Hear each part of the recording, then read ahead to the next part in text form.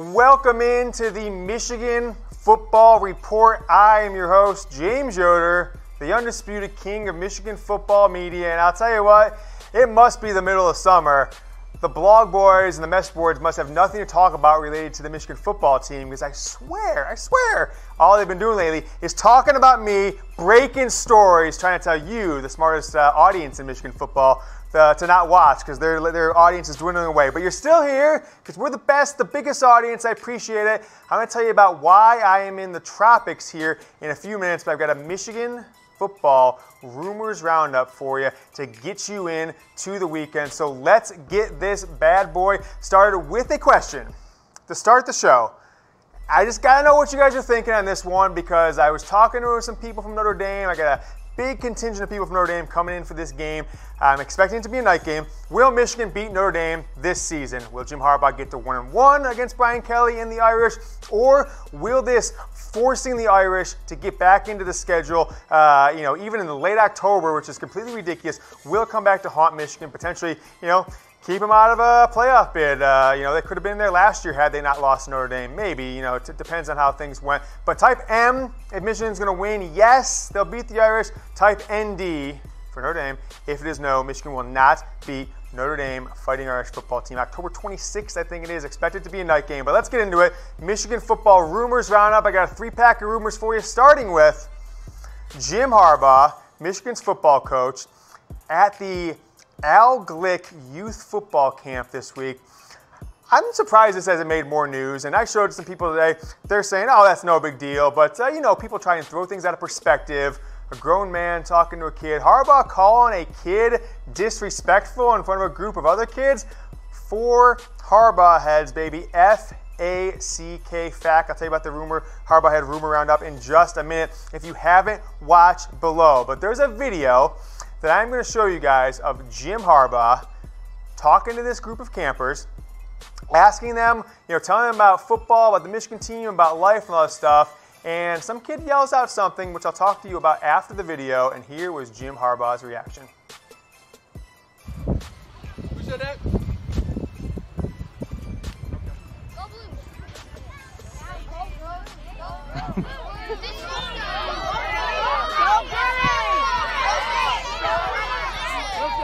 Listen. Have some respect. Have some respect. When somebody's talking, listen. Here's a bad habit. Here's a bad habit. When somebody's up here talking, for somebody else to try to talk or talk over. I ask a question, then I'll ask you to talk. But that's a bad habit. That's disrespectful, young man. Okay. All right, so that video courtesy of the Al Glick, the famed Michigan booster, Al Glick Youth Football Camp, and Coach Brown, who was there filming it. And some kid, I don't know if you heard that, it was kind of faint, but he yells out something like, "Go Spartans!"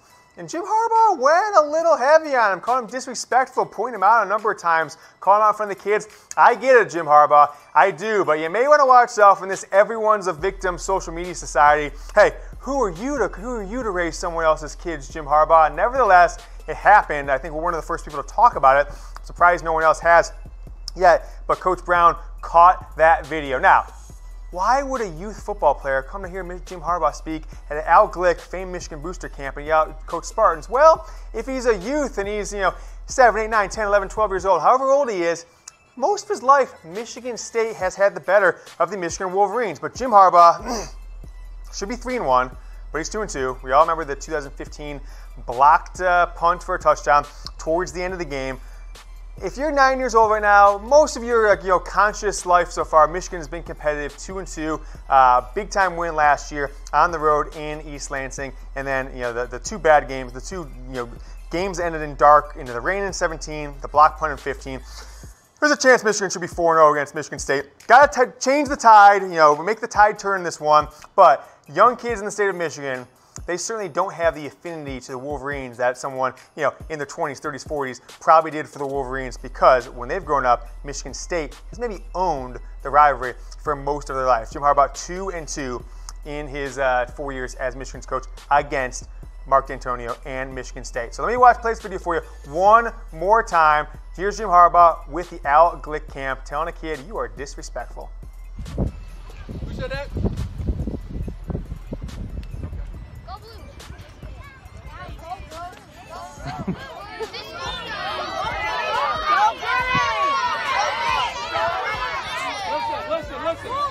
Have some respect. Have some respect. When somebody's talking, listen.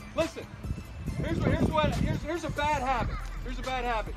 When somebody's up here talking, for somebody else to try to talk or talk over. If I ask a question, then I'll ask you to talk.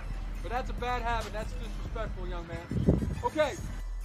Hey, don't cross Jim Harbaugh if you're a Spartan fan and he's got the floor. Well, they get disrespectful a few times, and that's how it went down. So pretty interesting video. Excited to see if our reporting on it brings this situation to light. Not a big deal, of course, but want to ask you about this show. You've hopefully been watching for the couple years we've been doing it, but do you like the Michigan Football Report? Because we looked into the stats. I've got some data analyst wizards here at the Michigan Football Report. We know all about who our users are, who our viewers are, who's watching, and they told me some crazy stats I'm going to talk about here in a second. But type yo if yes, you like the show. If you don't like it, you don't like me, whatever it is, type DER, D-E-R, if it's no, you don't like the show. But, just surprise, I win either way because I'm making you type my name if you don't like me. So, yo if you like it, DER if you don't. Either way, you're talking about me. My analytics guys came back and they said, James, gosh, the numbers are in. You're still #1. This is amazing, but got some crazy stats. Your biggest fans are watching 6-7 minutes per show. Okay, cool, that's great. Well, the people who hate you, I'm like, what about the guys who hate me? Tell me more about the guys who don't like me, who trash me on Twitter. They're like, these guys are watching 11 minutes per show. We can't figure it out. And then I'm like, what about Webster and Ira from the radio station and MGO Blob, Brian Cook, and the guys who really think I'm a bum? What about them? Like, they watch 50 or 60 minutes a week, and you only do one show for 15 minutes. They're watching it 4 times. I don't know what's going on, but apparently they really like it, even though they don't necessarily like me. I'm not sure. So type yo for yo if you do, DER if you don't. You like the Michigan Football Report. And we talked about the Harbaugh heads on that first rumor. Want to make sure I remind you guys, if you're joining us for the first time, what are the Harbaugh heads? 0 Harbaugh heads. I'm just giving you the stories out there. I'm giving you my take on them. If there's any validity to the blog boards, the message boards, what's out there on Twitter, 0 Harbaugh heads, totally false. Fake news! 1 Harbaugh head, small shred of truth. Might be true, might not. Leaning towards not. 2 Harbaugh heads. People are talking strictly in the rumor category. 3 Harbaugh heads means it's pretty likely. And if we give it the 4 Harbaugh heads, that means is an FACK fact, Michigan Football Report sourced story, or sometimes it means it's just news and it's out there. But that is the Harbaugh head football explainer here at Chat Sports Michigan Football Report. And if you're watching this show, I'm sure you started watching it on our main YouTube channel at Chat Sports TV. So I want to thank you for likely being part of the biggest audience ever in the history of Chat Sports and the world to watch 2 guys with dirty blonde hair under the age of 28 years old talk about what guys are doing on a basketball screen, which what happened last night. Look down there in the bottom corner, this side of this, right there, over that side, bottom corner of your screen, 1.1 million viewers yesterday on our NBA Game 6, NBA Finals Game 6 watch party with Tom Downey and Jimmy Crowder. So thanks so much for watching us. 1.1 million viewers in a single night for a game. So thanks so much for doing that. Couldn't do it without you guys. Record-setting Chat Sports Show. Let's keep it rolling with our second rumor on the Michigan Football Report. Harbaugh head rumor-o-meter Josh Gattis getting the full authority. 0 interference input from Jim Harbaugh. 3 Harbaugh heads. If you follow the Michigan Football Report on Instagram, you got an exclusive look at this story. Talk to someone very close to a former Michigan assistant coach who spoke directly to Coach Harbaugh, I'm told, and asked him about how's this new offense going to work? What are you going to do? What is it? Is Josh Gattis going to be kind of like Pep was, where he's just running your stuff? He said no. Jim Harbaugh said no. I'm going to give him a couple years. I'm going to let the people, maybe I'm missing something here. I'm going to see if it's my offensive game plan or if it's something else. Why we're not beating Ohio State, why we're not winning bowl games. Josh Gattis answers to no one. According to my source on this, 3 Harbaugh heads, the man who was the co-OC at Alabama, wide receivers coach, going to run a very high-tempo, high-passing offense with some bits of Michigan traditional. We call it the power spread here at, Earth, but power spread is going to be the offense that they're running, very similar to the 2014 Ohio State offense with Ezekiel Elliott, Ed Warner running the show there. So 3 Harbaugh heads. I was told this. Harbaugh said, I'm not going to give you a single play call unless you ask for it all year. The only time I'm going to make play calls on offense is if it's to go for 2 or not, but then Josh, you still get to make the play call, or if it's to go for it on 4th down or not, late in a crucial game, late in a crucial moment, but we're never going to run the ball to protect the defense if Josh Gattis says no. So this is exciting. But again, I've heard things in the past with Michigan football that don't come to fruition. I've seen too many, fifth-year seniors play when a sophomore is clearly better. So we'll see, but it's trending in the right direction. He hired Gattis because of this. Now, what kind of offense is Josh Gattis inheriting? He is inheriting the number 49 offense nationally last season with a 5-star recruit quarterback in Shea Patterson, a bevy of riches, Sean McCune, but that was not the one I was thinking of. Zach Gentry at tight end, and then 3 wide receivers, 4 wide receivers, 5 wide receivers that can make plays. 49th in the nation in yards. Number 79, folks. Number 79 in passing, 30 in rushing, 21 scoring. I think it has more to do with the defense than anything. But nevertheless, that's that. We will come back in just a second. I'm going to take a quick pause, YouTube commercial break. I'm going to talk about how Michigan's offense compares to Ohio State and what we can expect from that rivalry in 2019. All right, we're back. Thanks for supporting us on YouTube by sitting through that Michigan Football Report commercial break. Michigan is looking up in the Big Ten to Ohio State when it comes to setting, the right path, putting things, in motion with a modern offense. Their offense was unbelievable in 2018, and it's really been phenomenal under Urban Meyer and pretty good under Jim Tressel. Michigan's offense, not so much. Only 35 points compared to their 42 last year. But the real difference is that total yards per game, passing yards per game. Ohio State absolutely dwarfed anything Michigan has done, not just this year, but in the history of the Michigan football program. So that is what Michigan's kind of getting compared against. Ryan Day put that offense into place, and Jim Harbaugh has got some things to work on as Michigan's football coach.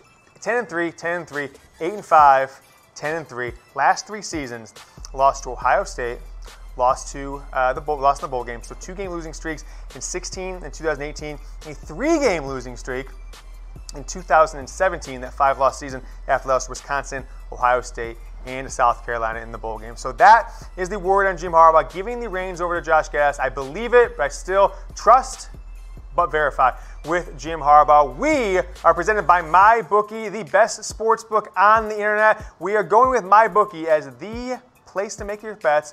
NFL, college football, NBA. You can bet on how many games Michigan's going to win, who's going to win the Heisman College Football Playoff. Head over to MyBookie at chatsports.com/GoBlue. It sends you right there. Populate that promo code GoBlue.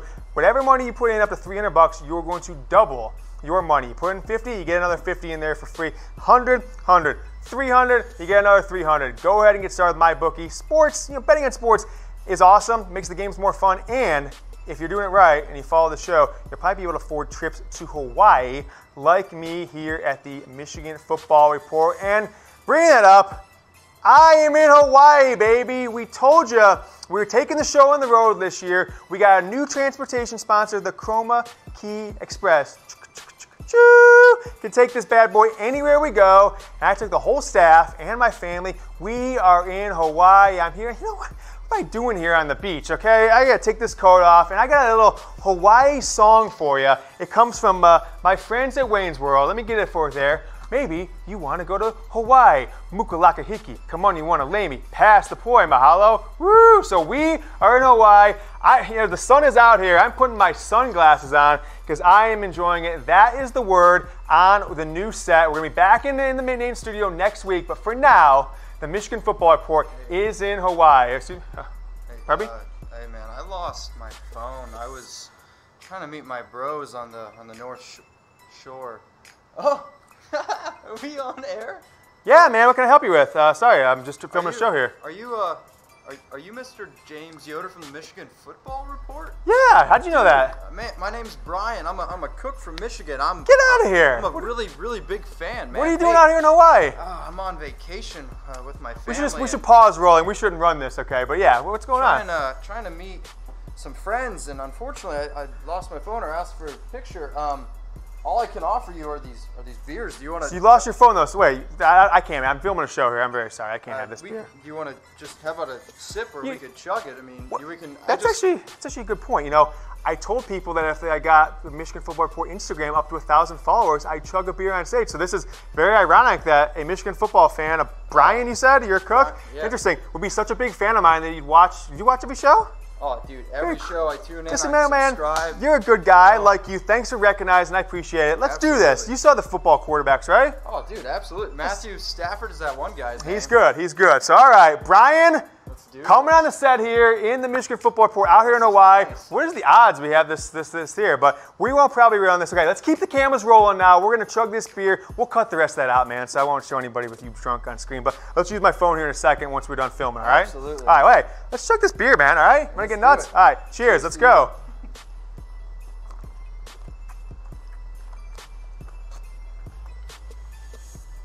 Woo! High five, brother. Can I borrow your towel? Looks like it. Little drink. What do we have on that? Anybody? 6 seconds? 7 seconds?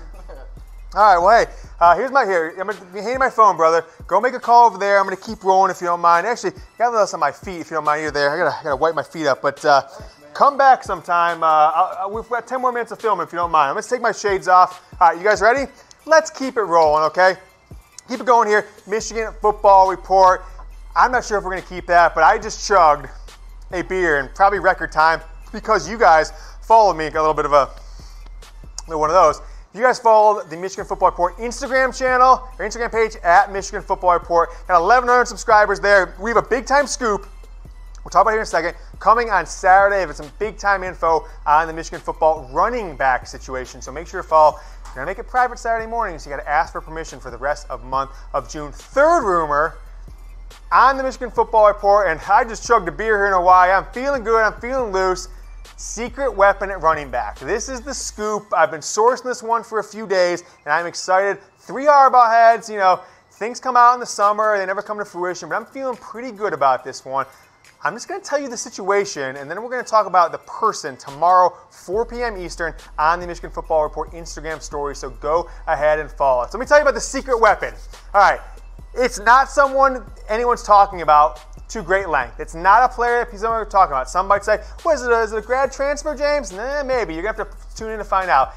They are building a set of running and passing plays dedicated to one single player from the running back position. And this player is reminding many people of former Michigan football Michigan football fullback Aaron Shea. Now let's take a look at my initial Game 1 target running back depth chart. Now I think Zach Charbonnet will eventually be the starter at the running back position by Game 4 or 5, maybe earlier, maybe later. I think he'll be the starter by the end of the year, absolutely. But for now, he's still a little bit hurt.